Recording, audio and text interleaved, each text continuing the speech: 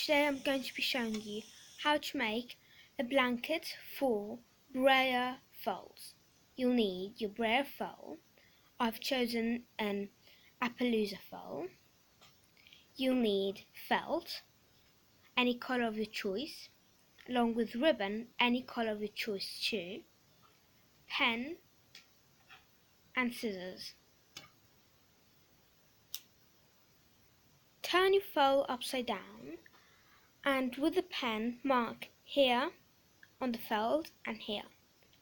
Repeat this for both sides. You can make the marks further up or further down depending on how wide or how long you want the foal's blanket to be. Where there are these two lines here, these little two lines, draw this shape. Make one mark here and another one here, plus another one here. Don't worry about messing up this side because you're not going to use this side. Keep drawing until you've got something resembling this.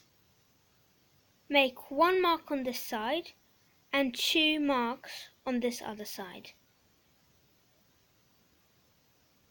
It doesn't really matter on which side the marks are, just as long as on one side there is two and on another side there is only one. Now cut this shape out. Once you've cut your blanket out, check if it fits on your Breyer foal. Now cut where you made these marks. So once you've cut out these two marks here and this mark here, slip your piece of ribbon through this one. Make a knot on the inside so that the ribbon doesn't escape as easily.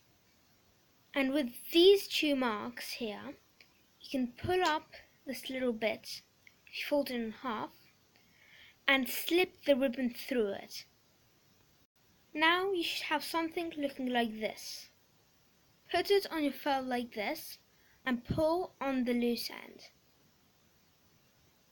You have to do this for the stomach as well. So now every time that you put on and take off the blanket, you have to repeat the passage. You have to repeat that passage, except that you're not meant to cut anything. Once you've secured the strap and all that, you should have something looking like this.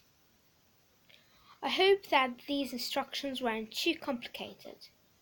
I hope you enjoyed the video and found it useful for making blankets. Bye!